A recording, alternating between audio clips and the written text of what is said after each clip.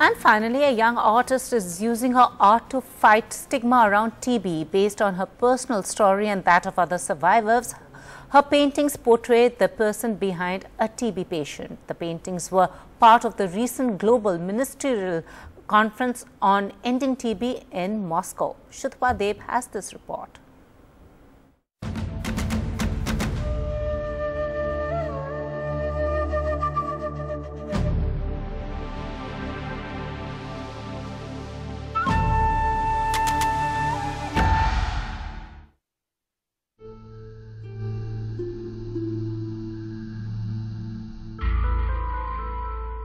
A series of paintings have been traveling across the world, urging people to talk about TB. The paintings were made by a Russian artist while she was admitted to a TB hospital.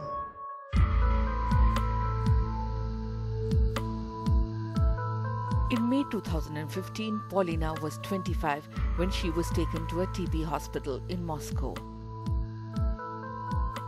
She spent the next 6 months and 17 days there.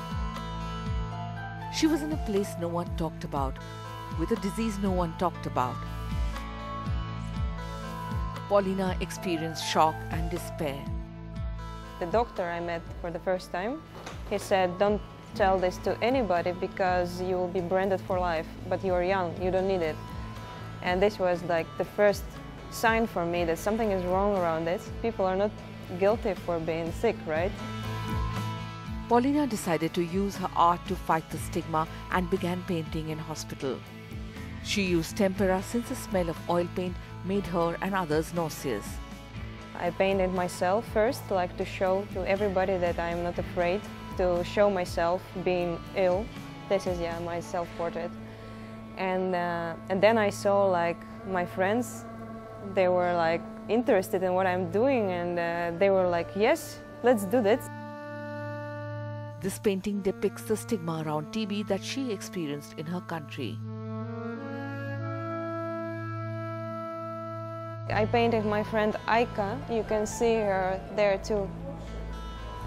She's from Dagestan, and this place is very stigmatized because they are Muslims. She was 23 years old. She was afraid to speak out about her disease because she was afraid nobody will marry her. But now she's cured, but she had the surgery and one lung was taken out, so she has only one lung now.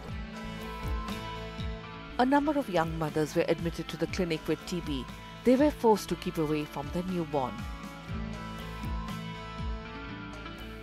After they give birth, their immunity go low. Suddenly they have the disease. Of course, I painted not their reality because they were not allowed to be with their children. I paint their dream. This series of artworks called Hold Your Breath have evoked emotional reactions from viewers. Some survivors had tried to forget their experience like a terrible dream. They now found courage to speak about it. Paulina believes TB has become widespread in the country because of the silence around it. She says the stigma around TB had not decreased in recent times. The situation is far worse for migrants in the Russian Federation. By the law, he would have to be deported and he would have to be treated at his home. I remember the girl who was, I was giving her my medicine because I had something left. She's from Azerbaijan. She's here in Moscow. Nobody was treating her. They are absolutely magnificent. They're so evocative of one person's journey, but her perception of herself and then of other people. This kind of work can make a big difference to TB advocacy, making it real. In Moscow with camera person Manoj Thakur, this is Shutpa Deb for NDTV.